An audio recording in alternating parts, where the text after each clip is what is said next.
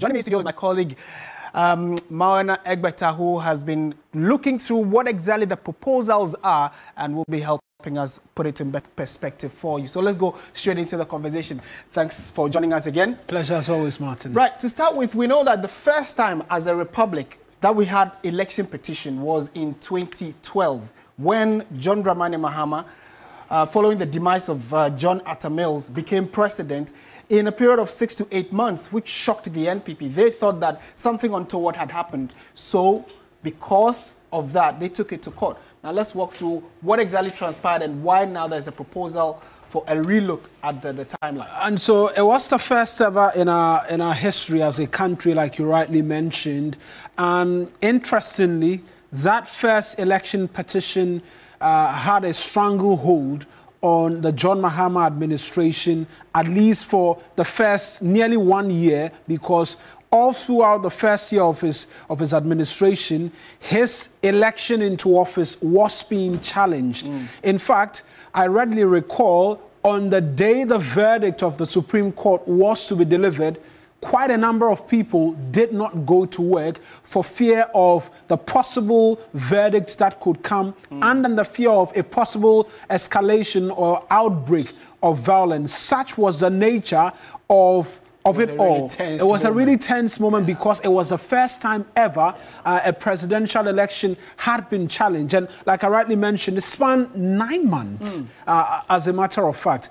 And so after that particular presidential election petition, the consensus was that, look, this did not afford the government the ability and the opportunity to work freely because it had to be doing whatever it was doing with looking over its shoulder to find out if the judiciary will uphold the election which brought them into office or annul it and declare a rerun of the elections. And so it was agreed upon that there needs to be legislation to ensure that presidential election petitions could be fast-tracked, and so a decision can be taken a lot earlier to afford government the ability to be able to work. That is, if the court upholds the election which brought them into office, or quickly, there can be another election which will bring about whichever government is expected to rightfully take the helm of affairs. And so that was done, and the law was passed, which amended from the 9 months that we saw to 42 days. And so in 2020, from being challenged, John Mahama became the challenger when he took the 2020 presidential election to the Supreme Court. And that was heard and the case judiciously dealt with in 42 days. And so that's the trajectory as we've had it, and we continue to have it. And like you indicated, this particular period, the other reason why many believe it lasted that long was because not just the fact that it was the first time, but they had to pour through lots of pink sheets and voter documents to be sure. That's when and then they needed to bring in almost every key figure that was needed to give a testimony to help the judges of the Supreme Court at the time also think through. And that was also another first for us, where we televised an election petition or election issue, or even the Supreme Court had was put live on television on TV for everyone to follow because of the national interest in the subject. Although, like you indicated, it put a certain kind of pressure on the government of the day, or those who had won the election, the NDC for that matter. They were skeptical in undertaking government business in certain areas because they were unsure how the election petition was going to turn out.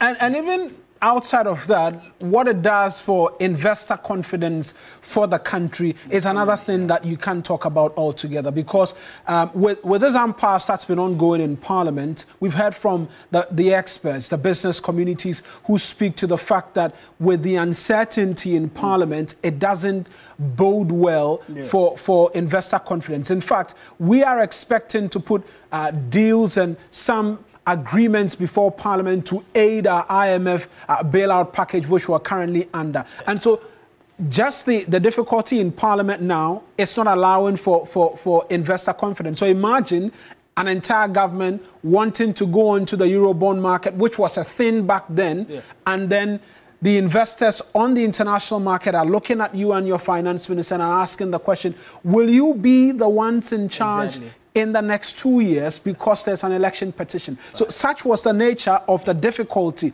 in terms of doing business. And so it was tried knowledge, you can really say that everybody will agree and come to the consensus that, look, we need to find a way to be able to do this quicker, to allow for a smoother transition and to allow for the government in power be able to efficiently do its work. Right. And fast forward to the 2020-2021 elections when we had another election petition. And that one, it was interesting how it played out. After the elections, it was the Electoral Commission declared the NPP as winner. The NDC had issues. And across all media platforms and across board, everybody go to court, go to court, go to court. Because there was a precedent. There was a precedent, you know. So it's good that, I mean, I think that it's just normal that in law or per jurisprudence, in case there is an issue that has precedence, you look at the precedence to help you inform or, you know, make a decision on which direction to go. However, there are other questions that have gone unanswered, which include the 9-month period afforded a lot of people enough time to go through the documents like I indicated, but a 42-day period, is it enough to look at a total voter population of about, I mean, at the time, I think total voter population was about 13 to 14 million people who had turned out to vote. Are you saying that you are going to have enough time in 42 days to go through all those documents, to go through all the pink sheets from the constituencies, over 270 constituencies, and be sure that this decision we are going to make, we have had enough time to cramp through it all? That's interesting that this is the new timelines we are working with if we have to do presidential election disputes when it does ever come up. And Martin, I was mentioning the difficulty in being able to do business and likening it to the impasse that we have in Parliament. Well, there's some news coming in relation to Parliament as we have it. We know that the NPP caucus had written to the Speaker demanding an urgent recall of the House to engage on urgent government business. Yesterday we were on, the expectation based on a number of the happenings was that it could be recalled early November. Well, the Speaker has provided a date in relation to when that recall will happen. Let's just quickly walk through and then we can return to the conversation in relation to presidential and parliamentary election disputes and the timelines. And so pursuant to this, we're understanding that the Speaker probably before you get the specifics of it, let's bring you this quick insert and then we'll bring you the specific details of this news just coming in.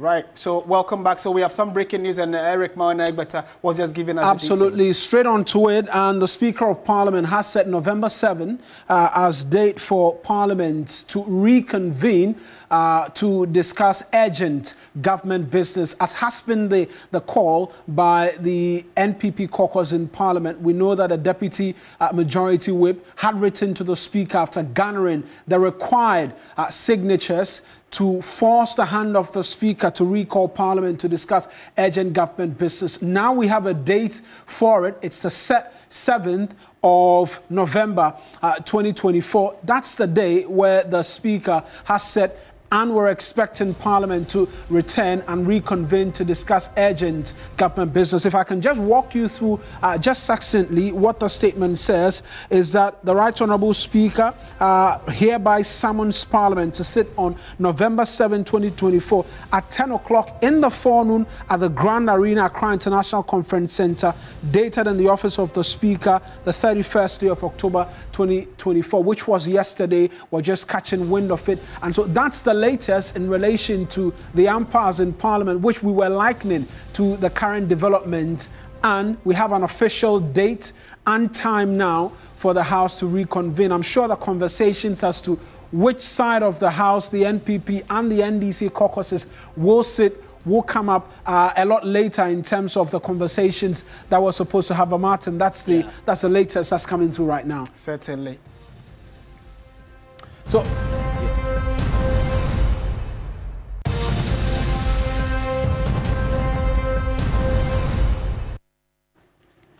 All right, so that's the news that has just come in. And actually, if you look at the letter, it was signed the 31st of October, which means yesterday. And it means that in the next 6 days, Parliament is expected to resume. Absolutely. And yesterday we indicated that the Speaker himself was actually out of the jurisdiction for other important parliamentary business, not just Ghana, but he's been appointed ahead of some parliamentary speakers' leadership, and he was there outside the jurisdiction working. And he indicated early November. So now we have a specific date, the 7th of November, where Parliament will be resuming. And you indicated, where is the majority going to sit? What does this even mean for the case that is currently in court?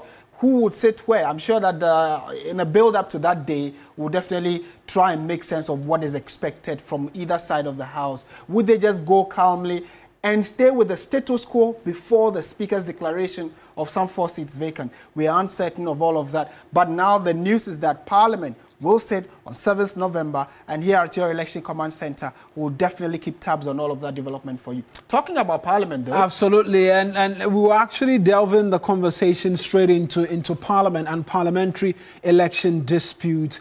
And with just perhaps maybe rounding up with the presidency, the fact that it has been reduced to 42 days, still, many make the argument that it's not quite ideal, and perhaps if the elections were moved to somewhere November of the election year, it will afford the courts ample time to be able to have dealt with the election petition before January 7, which will be the date to which the new government will be sworn in. And so that's a proposal that's been made. But we'll see that proposal also rear its head somewhere in the parliamentary disputes and what the judiciary is expecting. Again, what we are saying here is that is the 42-day statutory, is that what we are going to go by?